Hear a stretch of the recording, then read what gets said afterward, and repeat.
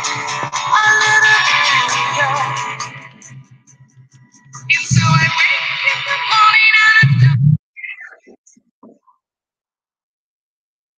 11:59 at Radio Free America. Uncle Sam, good until dawn. Right now, I got a few words for some of our brothers and sisters in the occupied zone. The chair is against the wall. The chair is against the wall. John has a long mustache. John has a long mustache. It's 12 o'clock, Americans, another day closer to victory. And for all of you out there on or behind the lines, this is your song. And welcome everybody to our daily gun show. We come to you live every weeknight, ideally at midnight Eastern. For about an hour, we talk about guns, and times like this, when we're on the road, we talk about the Gun Show Loophole Tour. We talk about gun shops, and we talk about our Second Amendment, and I talk to myself. I don't know if Psycho's in here or not. Yeah, I'm here. Okay. So, got some links out there. The show's been inconsistent, so can't expect people to always jump in when we're not here every night, but we're back again tonight. Just traveled through Wisconsin for quite a while, actually, and we'll talk about some of the Wisconsin shops tonight. We'll talk about having useful conversations with anti-2A people, and then we'll deal with file storage, since on Mondays the idea would be to talk about behind the scenes, how to do stuff online. Make some of that easier to deal with, and understand it, make the understanding more, get a grasp of what we're doing online. All right, so it's Monday. It's episode 660 something. I don't like today's episode, so we're not going to talk about that. But we're inching up on episode 700, so that's a mile marker, I guess. We want to thank everybody who does show up and participate in the conversations over on the Gun Channel side. Gun Channels is a community we built just about 5 years ago now. It's a place where people can get together and have conversations on guns and 2A things. And we run it on YouTube only because Night Strike hasn't got the functionality of GunTube together yet. But we're looking forward to the chance to flee from the stupid YouTube platform, which is crippling everyone in their ability to use the internet. So, we acknowledge that there's people over there, but we're going to be paying always more attention to the people on gun channels. Heck of a lot of people put money towards gun channels every month, and it's disrespectful to them and their money and the time they spent earning that money to use a platform that sucks. So I'm going to pay less and less attention to that YouTube platform, even though we have to use it only because Night Strike hasn't got GunTube up and running yet. So at least for the live stuff. So digging into useful conversations with anti-2A people. Psycho, feel free to jump in, but I just got back from the AmCon, second year of AmCon, which is what they're calling this 2A Media Summit. It stands for Alternative Media something, I forget, and then convention. Anyhow, it's a 2A Media Summit. They bring some bloggers, some radio people, and they consider themselves podcasters together. This year they brought a couple of YouTubers in, and they disregarded Instagram and memes and suggested that live chatting isn't effective or useful. So one of the useful things they did talk about, though, at that media convention was dealing with people who are anti-gun, or at least anti-Second Amendment, or whatever we want to call it. So very often we use left, we use liberal, we use Democrat, and all of those are off-putting to people who might be left or liberal or Democrat and still like guns. So if we truly want to have conversations with antis, I think one of the first resources we need is to realize that there are people who are on opposing political positions from us that might still be pro-firearms owners' rights. So I think that was useful, and I'm going to make an effort. I don't usually say Democrats because that's inaccurate. I'll sometimes say left, and I'll sometimes say liberal. Less often liberal. After hanging out with Yankee for so long, I just don't feel that's accurate either. And then left, I think, left and right as conservative and, I guess, statist. But Anyway, a lot of people who want to associate themselves with some of those words feel alienated when we use them to describe the anti-firearm, anti-2A side. Cycle, you want to throw anything in on that? Well, I agree that I mean, my Democratic representative from my district that retired last cycle around, she was one of the most pro 2A people I ever met in my life. And you can't just say everybody Democratic, and you can't really say everybody that's progressive. But the problem is that if it walks like a duck and it quacks like a duck, it's a duck. And the people who are primarily, it seems that the people who are primarily anti-gun and anti-Second Amendment are the people that think the state should be taking care of you. So they're basically statists, collectivists, sort of people. And unfortunately, the progressives tend to fall into that category quite a bit. And left, you're right, left is a relative term. Anybody that's on the left of me is leftist, right? So no matter where I'm standing, if you're to the left, you're left. And it's kind of hard because it's kind of relativistic. Exactly. And I think that was really the point.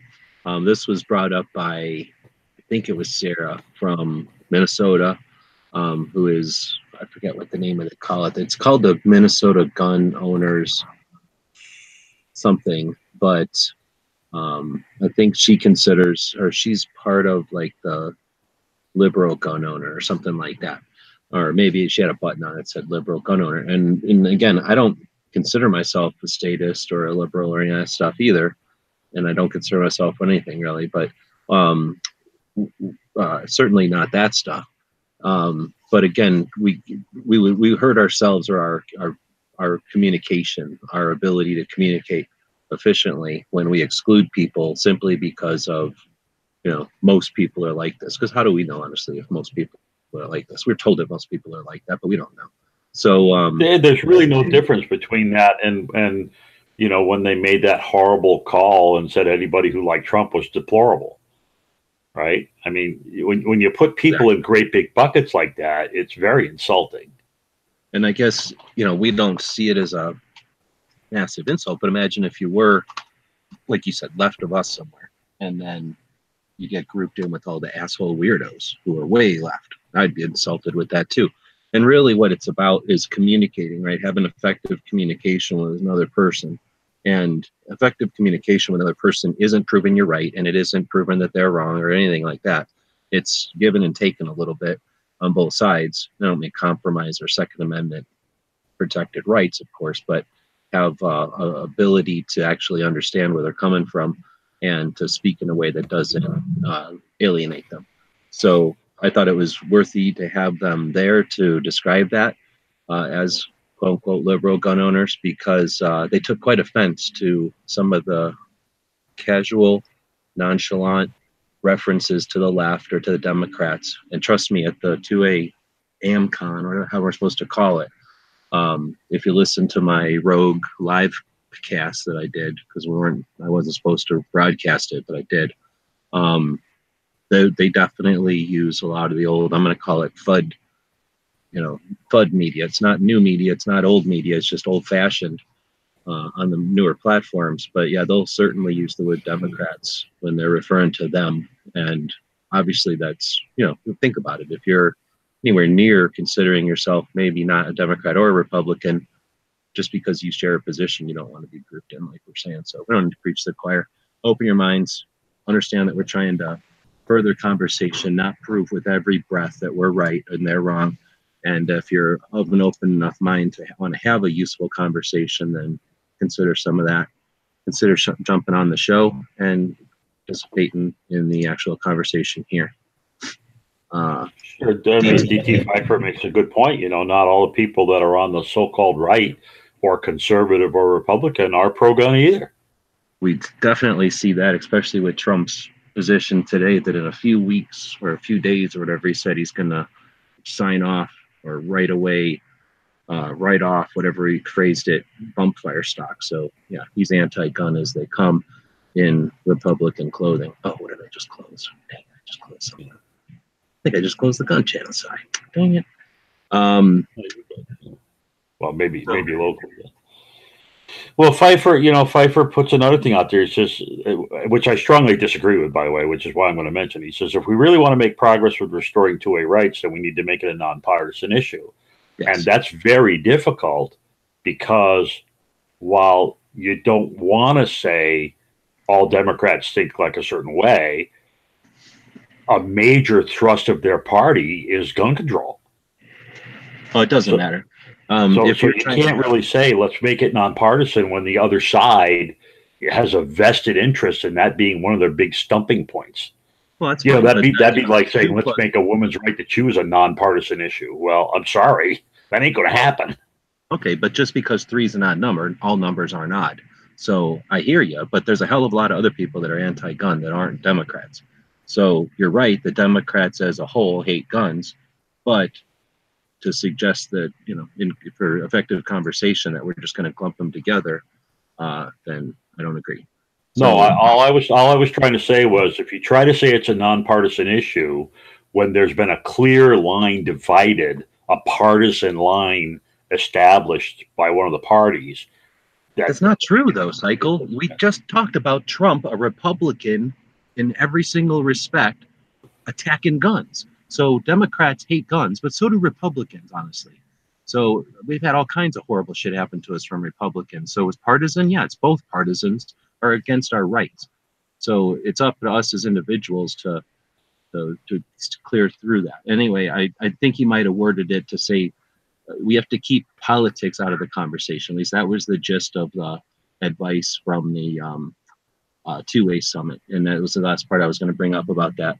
Is if you're talking about any single issue, as soon as you muddy the waters with other issues, you alienate people on your particular point. And we have a very important point here with the Second Amendment protected rights.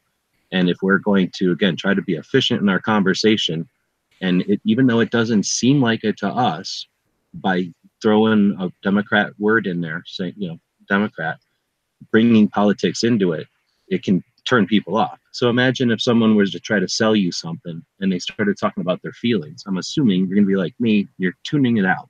Boom, I'm done. I don't care about your feelings. You're not selling me anything with your feelings, right? So if we're trying to have a conversation where we're trying to sway them on their opinion of our Second Amendment protected rights, and then we lump them in with Democrats casually without even thinking about it, that could seriously offend them.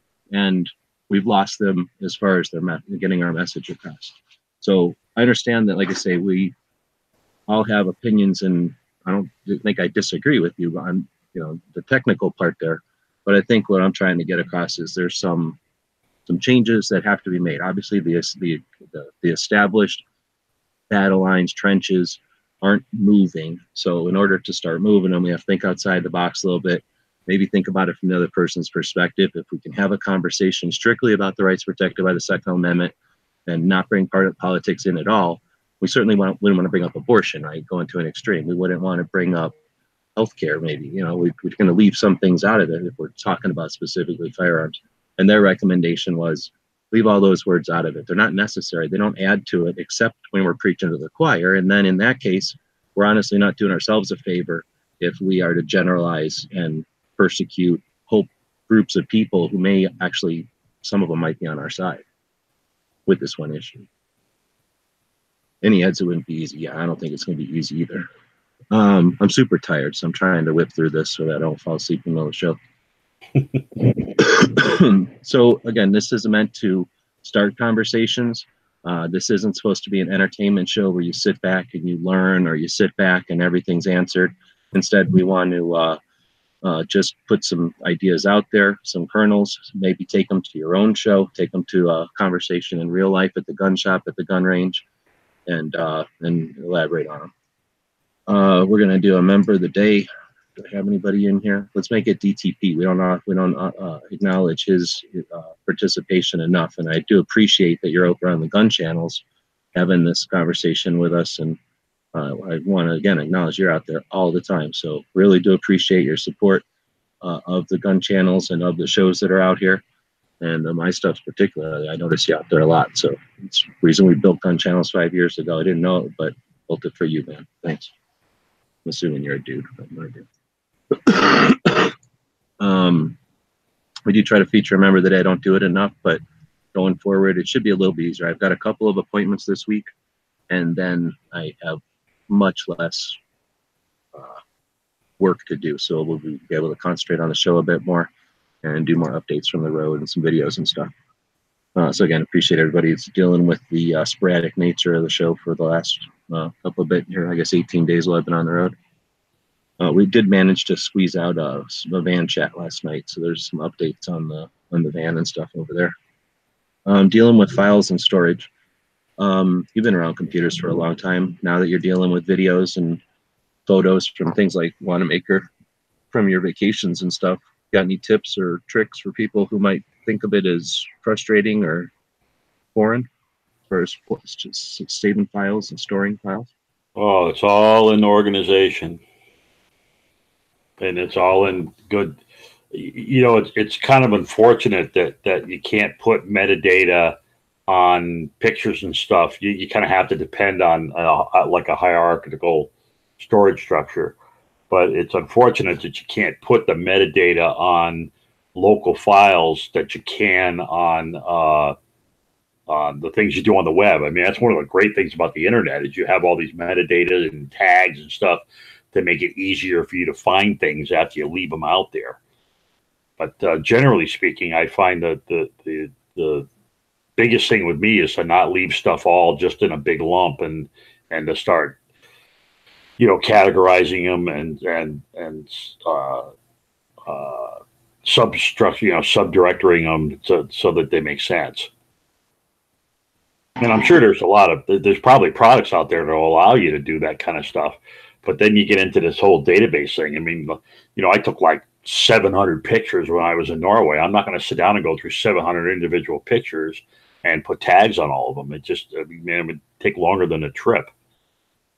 Yeah, and unless you've got some like passionate interest in doing something like that, it's just a massive waste of time, really, because you're probably not going to need to recall each and every one. But like you say, if you've been to a museum and you put all those pictures in a folder called such and such museum, you do that same thing for all the different things you might have hit.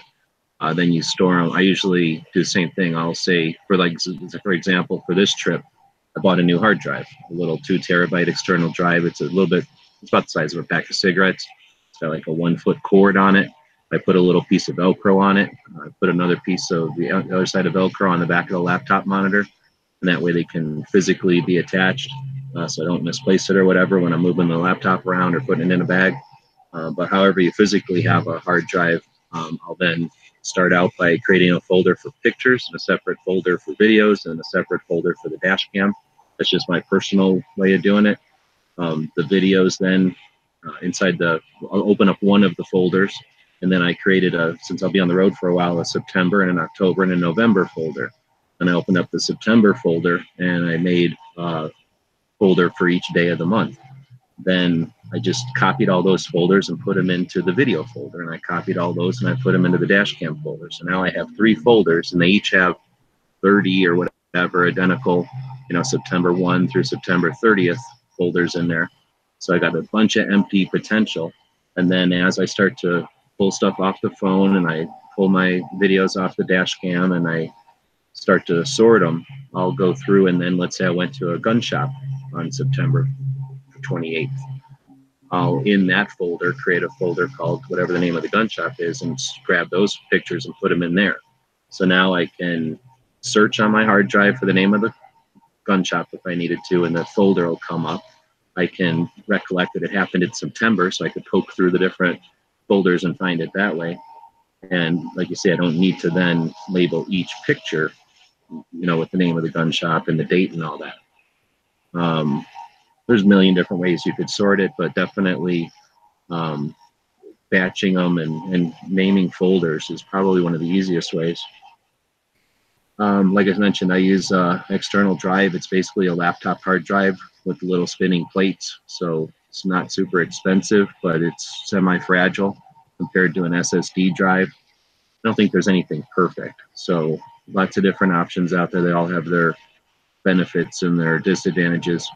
But honestly, everything these days is getting better and better and more dependable and probably longer term. It's tough to know how long stuff is going to last. Everything degrades. All digital stuff is built on some kind of physical stratus, physical material, and that material has a lifespan, either magnetic or physical characteristics of it'll break down. So don't assume that you put something on a CD 16 years ago and it's still on there. You're going to want to do some sort of backups. I find the cloud useful nowadays, especially for just plain old pictures. You know, as long as it's not super personal or anything, with private data on it, just pictures from a vacation or something. Again, taking those from years ago and putting them up on the cloud, maybe restructuring them or reorganizing them, gives you a backup, and it gives you an opportunity to reorganize. So a lot of times what I'll do when I take some whatever system I've got for saving files, I'll go through my maybe like last month's files during a live chat one day, and I'll open up one of my cloud storage places, either Google Drive or Dropbox, or there's lots of different places you can store things online. And I'll just open up the two windows, and I might go through an entire month's worth of photos and pull out all the food. And on my cloud drive, I might organize it differently. So I'll have, food, a folder called food, and a folder called dog, or a folder called van. And then in those folders, spaghetti or, fish or something. And then take all the pictures from a month and throw them in there.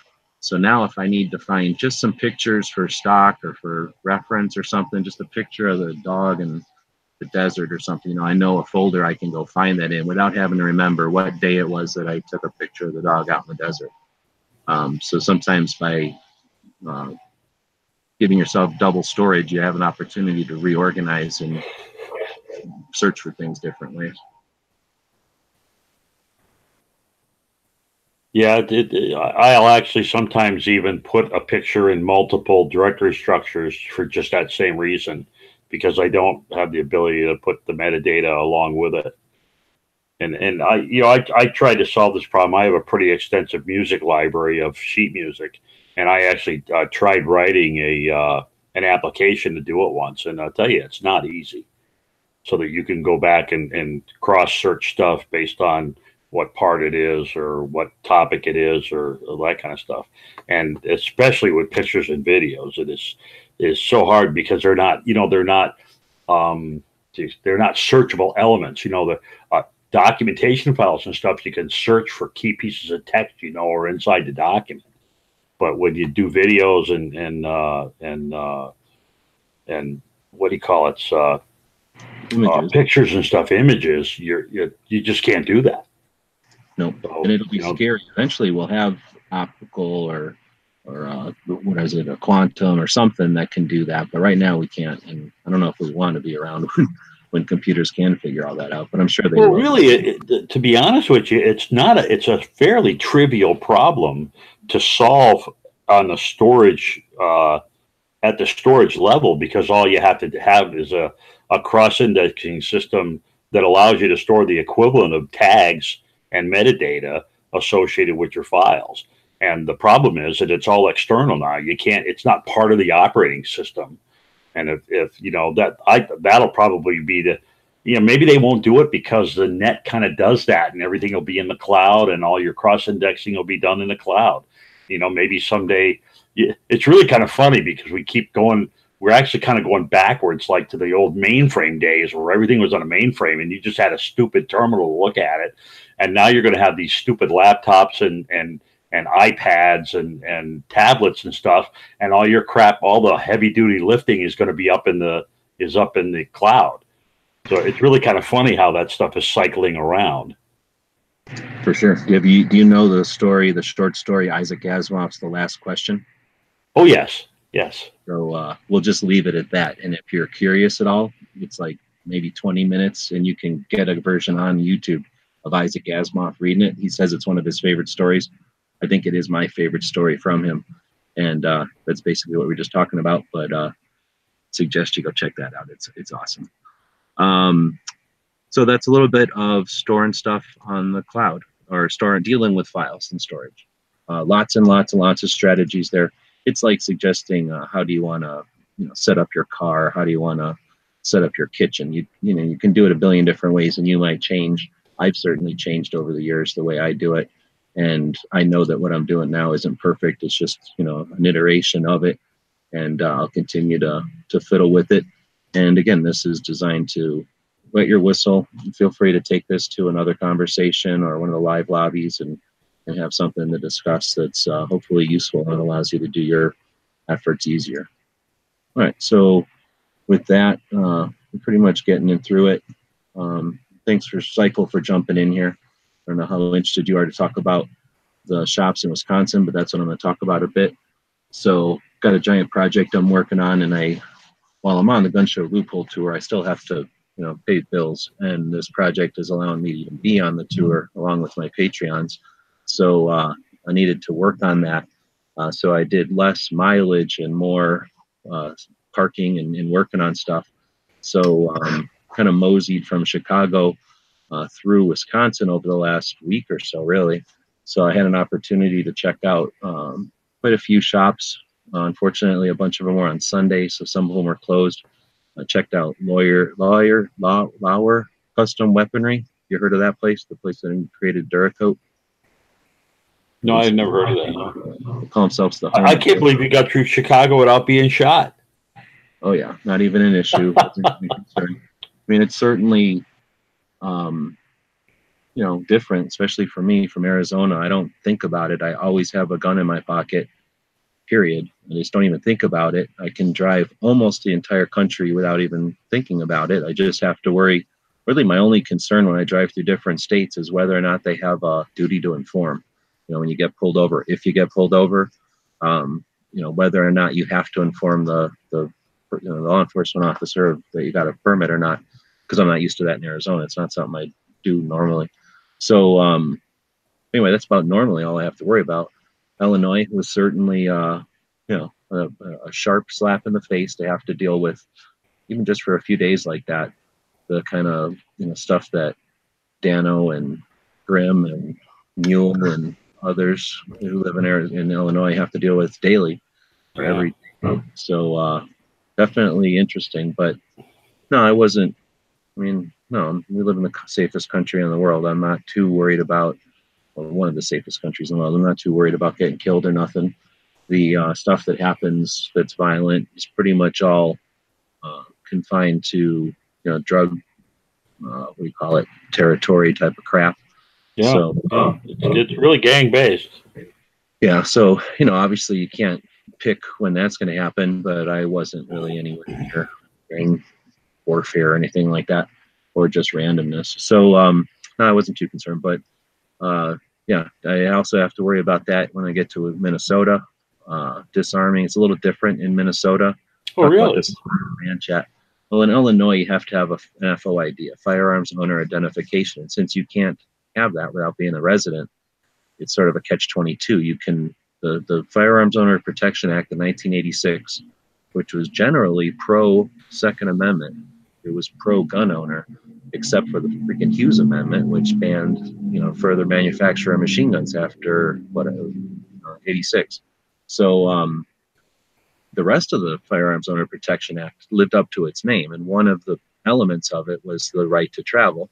So states like New York and New Jersey were basically arresting anybody who went through the state with a firearm, because as soon as you enter the state, you don't oblige with their laws or obey their laws. So the federal government said, no, you really can't do that. So you have to allow people to travel through your state. So Illinois allows that, but that they hold it to the letter of law, just like New York, that you have to travel through our state. You stop for gas, you're not traveling anymore. You stop to get something to eat, you're certainly not traveling.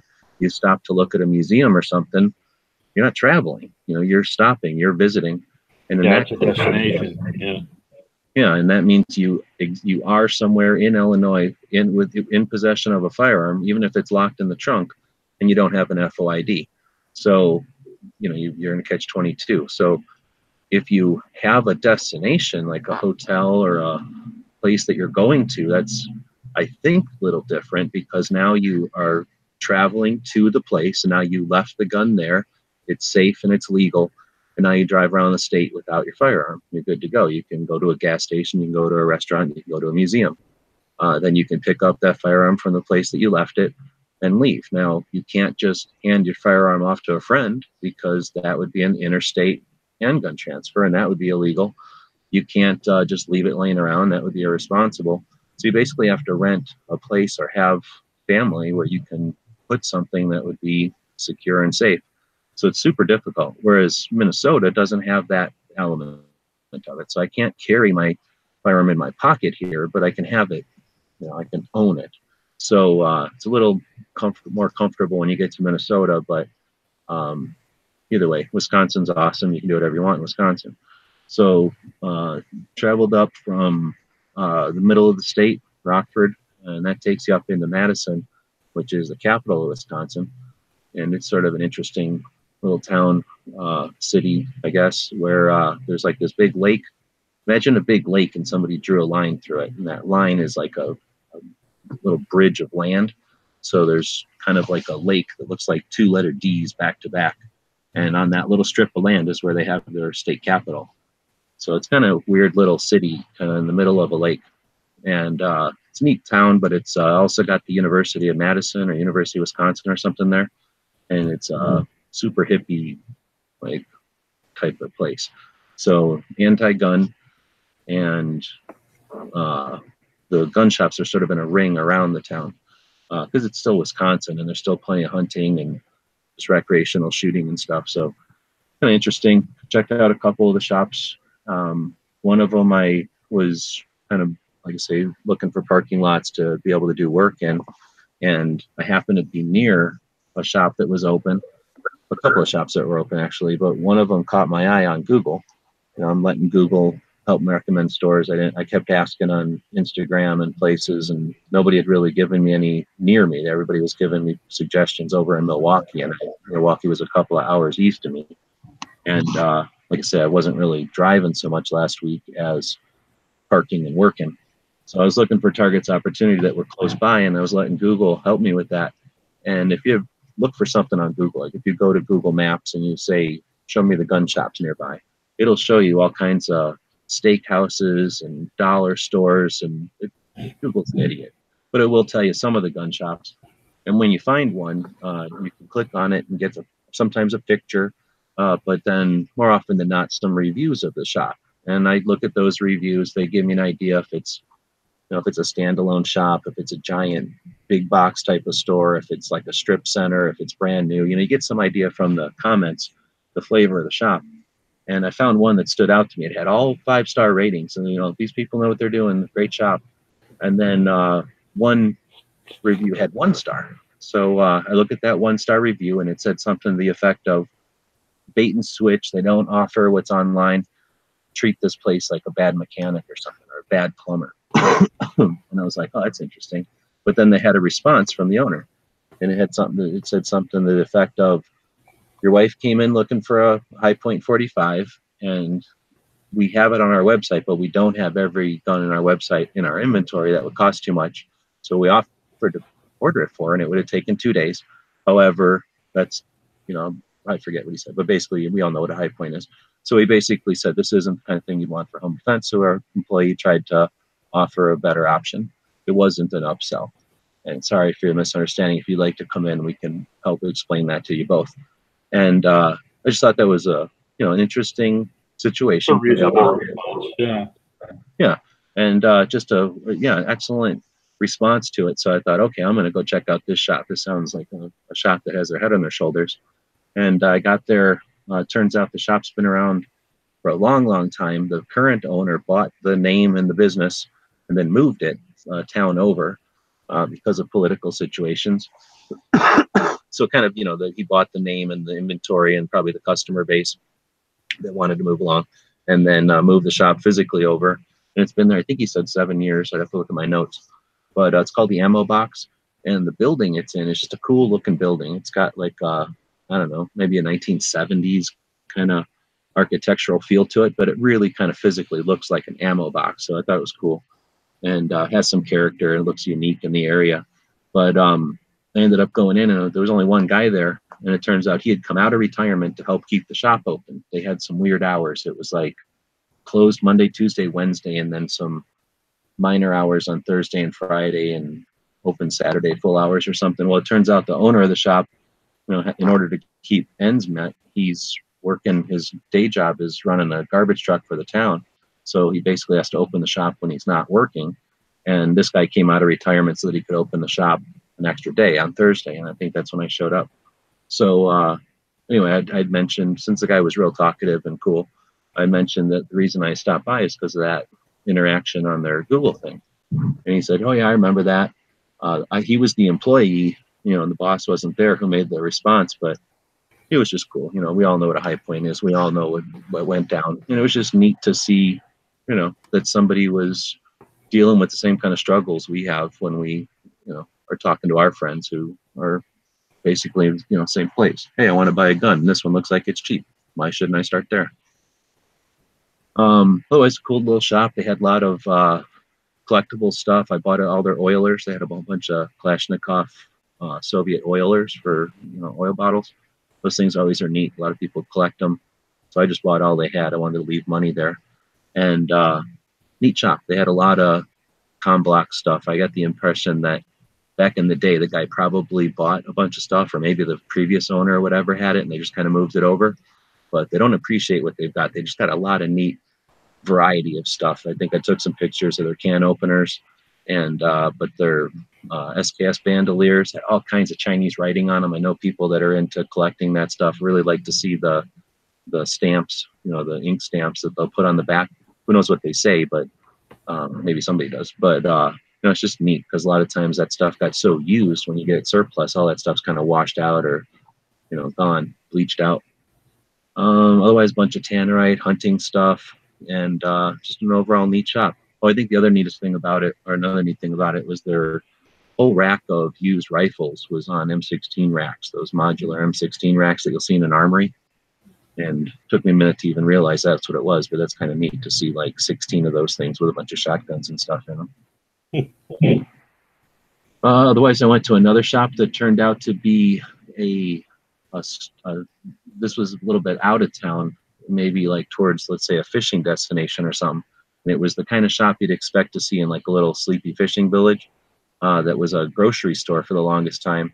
The current owners inherited it from their parents. So I guess the mom, or the mother and father of the guy, Tom, owned the shop as a grocery store back in the day for a long, long time. They inherited, the current owners, Tom and his wife, inherited it from his parents. And in 1978, they started to incorporate firearms into this little country store. So it used to be just a little country store selling cheese or whatever they sell in Wisconsin. And then in 78, he started to introduce firearms into it. And then by 2000, the firearms had become basically the store. So they switched it from a grocery store and gun shop to just a gun shop. And of course now, after 13, they're suffering. But interesting little shop, mostly turkey hunting. I really didn't even think about how much turkey hunting there is in Wisconsin. But the guy does woodworking, so he did a lot of the little wooden things you'd put your mounts on, either turkeys or deers or racks or whatever it might be. Some of them were in the shape of Wisconsin or just different things. It was kind of cool. And then just neat to see somebody who's efforting to keep his shop open by providing more than just the firearms, right? They had a raffle going, and they were also real proud of the fact that they've sponsored a youth turkey hunt for, I think she said 20 years or something. So kids in the area look forward to that and participate. And I guess there's a big cookout at the end, but basically like free guided turkey hunts for these kids. And it's just neat to see a shop that's not only doing something like that, but proud of it. They didn't have to bring that up, but they were proud of it. So neat to see a shop that's, again, active in the community, been there for a long time. And in fact, as I was packing up, I was talking to the wife most of the time. The husband was kind of in and out. It turns out he was setting up in front of the shop a bunch of tables and stuff. I think it was like a fish fry or something. They were getting ready to do some sort of fish fry out in front of the store. So it's kind of neat to see shops doing stuff that's, I don't know, we consider it outside the box over here, but I'm sure they just consider it tradition up there. And that's part of the goal of the tour, is to show some of the different things that shops are doing to stay relevant, to keep money coming in, and to be parts of their community. So maybe some of the other shops can, pick things here and there. Let's see. So that was down by Madison. Then I basically would run out of juice on the auxiliary batteries here in the van. So I would drive for a while and park and then explore whatever gun shops and then get back to work. So I found some other shops just as I was leaving. I had to disarm going into Minnesota. So I found a shop right as I was leaving, and just again like Google, as I was leaving the state, I just like Google tell me where the gun shops are, and it took me to one right off the highway. Really cool shop. I'm really impressed by the ways that, in fact, I'm impressed, but I'm also getting kind of frustrated with the shops in Arizona because I never put much thought into it, but pretty much every shop in Arizona just takes their handguns and puts them in a glass case, and that's it. I have not seen that very often. I mean, occasionally up here, there's stuff in glass cases. In Illinois, where you're not allowed to hold a gun without an FOID, they pretty much keep their stuff in glass cases just to avoid the hassle, I'm sure. But man, just the coolest display of their rifles and stuff. Just impressive. You walk in and you go, wow, you can't help it. It's just neat. And I think that's an aspect of a gun shop that they have that potential, and if they don't live up to it, they're wasting the potential. But if they've got an inventory of hundreds of guns, why not display those in a way that make people go, wow, that's cool? Because who wouldn't want to come in and just be part of that? If you got 400 guns and they're all in a corner behind you and you're some, guard of those guns and you can't even see them unless you ask somebody and you have to decide which gun you want to look at, it's such a different experience than just going in and being immersed with guns from your knees to over your head and just seeing 4 different varieties of something right on the wall where you can actually see the differences and maybe pick one up and see if it's really heavier or not. So I'm just blown away by some of the presentations that these shops will do. And I don't know if they intentionally do it, but I really do think that they'll walk in their own front door and take a look. I don't know how many shops do that or how many people think about that when you walk into a shop, but some shops are just like, oh yeah, I'm in a store of some sort. Oh, it's a gun store. I had to look around for a minute. Oh yeah, it's a gun store. Other stores, you walk in and you're like, wow, I want to come back here. Like immediately, you're just like, wow, I like this place. And I've noticed that a bunch. I guess in Illinois also, but here in Wisconsin, I've seen a couple like that. I missed one in Eau Claire, Wisconsin. Spent some time there, and most of those shops were closed, but that's where Leinenkugel's is made, the beer. Oh, It's made in Chippewa Falls. Do you know what a Chippewa Indian is? Anybody? Alice? yeah. You're hill folk. Gizzard? Not right offhand, no. Chippewa is fake. They're Ojibwas, or the Ojibwa tribe is what was actually up here. Chippewa is just the way the white people said it. So Chippewa Falls, where Leinenkugel's made, is just a fake name, like whatever they call a bad spelling of Americanized. Yeah. So I don't know if all those were unintentional. I think sometimes they did it to piss off the tribes, but I don't know. Anyway, I just thought that was interesting. So anyway, it was Ojibwa Falls, but everybody pronounces it Chippewa Falls, is the town just north of Eau Claire, Wisconsin. And went to that tour because it was Sunday. So was that yesterday? And I was thinking nothing's going to be open, right? It's Sunday and everything's closed on Sundays around here. So I'll take a look at this factory tour because I like looking at machines and factories. And the Leinenkugel's, I don't know much about beer, but I know they've been around since before Prohibition. So it's an interesting thing, like 175 years worth of brewing. That would be neat. So I go there and find the place finally. It's not actually at the factory. You have to go to some bar outside the factory to get in the tour. But it's $10 to take the tour, which I didn't care about too much, although I am cheap. And you got beer at the end, which I could almost care less about. I didn't even want to drink the beer because I can't drive if I drink any beer because I'm lightweight. I don't like beer, so I didn't really care at all about the beer they're going to give me, but they were going to give me 5 different kinds of beers, and I figured at least that would be interesting to see what the differences are between all these beers. But the main thing is they wouldn't let me take pictures. So I said, screw it, I'm not going to take your tour. Give me my money back. Because the only real interest I have is recording it, for the pictures. And so now I don't even want to take this tour anymore. So I started looking at my phone and, there is one more gun shop, and it's 9 miles north. 9 minutes north. I don't know how many miles that is. So I said, that's not that far. So I'm going to go this 9 miles, and it's out in the middle of houses. Like, it's not commercial area. It's just houses. I'd call them horse properties in Arizona. I don't know what you call them out here, but, you know, at least a half an acre or more size, you know, land, and then a big house in the middle of it. I'm like, all right, I'm going to give it a try, because most of the time when you check those out on Google, they're not going to have hours, and they're not going to have a website listed. It's usually like a home FFL or something. So it's technically in there, but you don't just show up to their house, because it's just showing up to their house. So this one had hours and everything. So I went, and it says it's open. So I figured, you know, there's a potential that that's just a mistake, but I'm going to drive up there anyway. I got nothing else to do. And I am super happy I went up there. It was one of the coolest shops I've seen. Really, really nice house in a really nice area, like manicured, nice, you know, looks good. And then just cool. It was, I just posted pictures of it on Instagram with the big revolver as the mailbox. And I don't think my pictures do justice. You drive up into this guy's property, basically, and you kind of go up into trees and stuff, and you find the place back there. And it's a garage or an outbuilding, or whatever you want to call it. And it's the owner, and he's sitting in there, and he's got a ton of handguns. He's got a ton of rifles. He's got a whole big chunk of it that's like leather couches and big recliners and stuff, and a stove and a TV and coffee and stuff. He's got cabinets in the middle that have like old stuff that they're just packed with old cool stuff, like ammo boxes and magazines from the day, and like cap guns and toys and just neat stuff to look at. He says it's all for sale. Then like a whole section like of useful stuff, like holsters and support gear, magazines, mag pouches, and that kind of thing.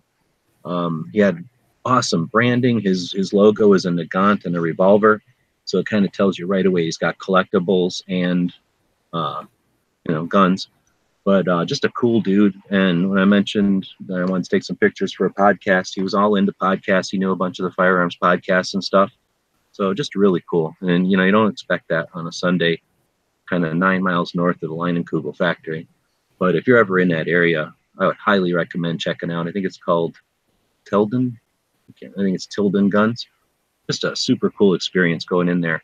Again, his presentation was awesome. All his handguns are on slat wall from about your waist to your shoulders, and everything is just there. You can check it out. You know, it's got a whole line of whatever Glocks or SIGs or whatever it might be, so you can see the various differences between a compact or a subcompact, and just a really cool shop.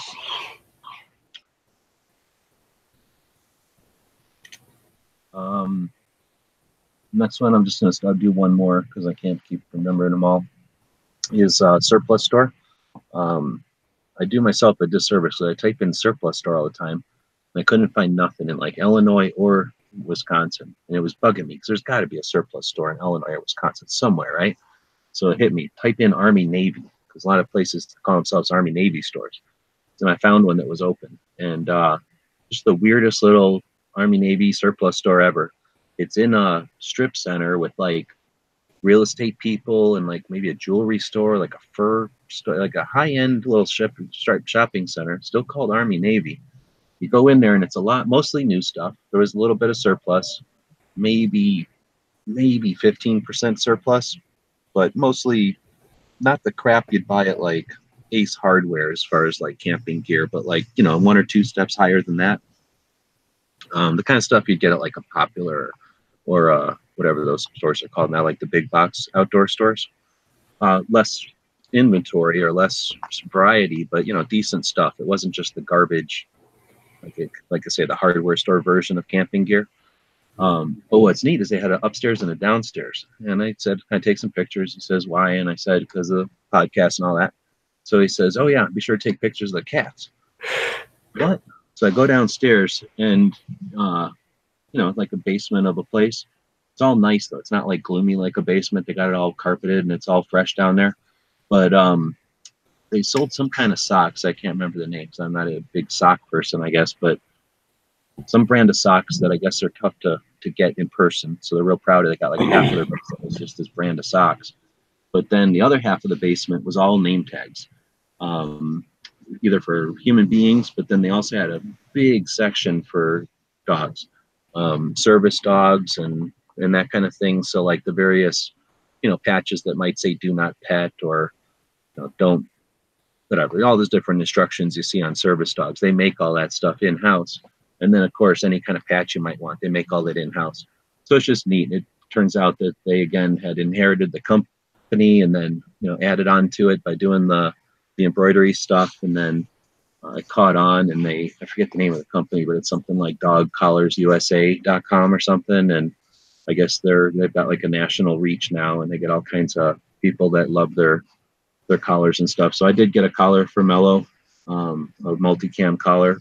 I want to leave money at the stores all the time. So they also had like a big bin of quarter patches, 25-cent patches. I mean, I've seen everything in here is $1, and I've seen things where like everything in here is a quarter, but then it's just garbage, right? It's like just like the stuff that you'd throw away from packaging. It's just weird stuff, and usually a quarter bin. Their quarter bin had all kinds of cool stuff. The UN logo? I got like 5 UN patches that are brand new, like good to go, perfect UN patches for a quarter. They were closing. Otherwise, they would have, just taken the whole box of stuff. But we didn't have time to root through the whole thing. But wow, what a neat thing to see a quarter box. How often do you see a quarter box? All right, I've talked myself up.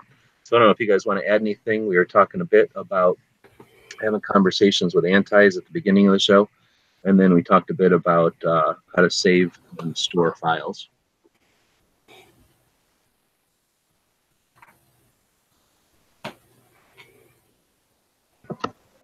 Right. Saving what kind of files? What's that? What kind of files? On the computer. Oh, any strategies or? I normally just make up a folder and group everything into that folder that has anything to do with the subject matter. It's simple, I know, but it works for me.